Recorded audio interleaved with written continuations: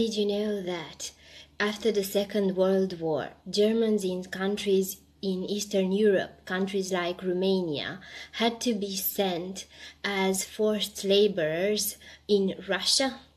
They had to help rebuild the Soviet Union after the war. The conditions in labor camps were terrible. I just read The Hunger Angel by Herta Müller, a book that opened my eyes to terrible, terrible things that happened there.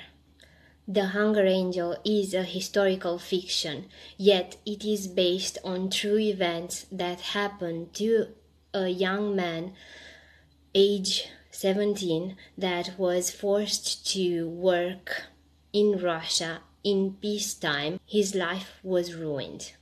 The book is terrible and wonderful at the same time.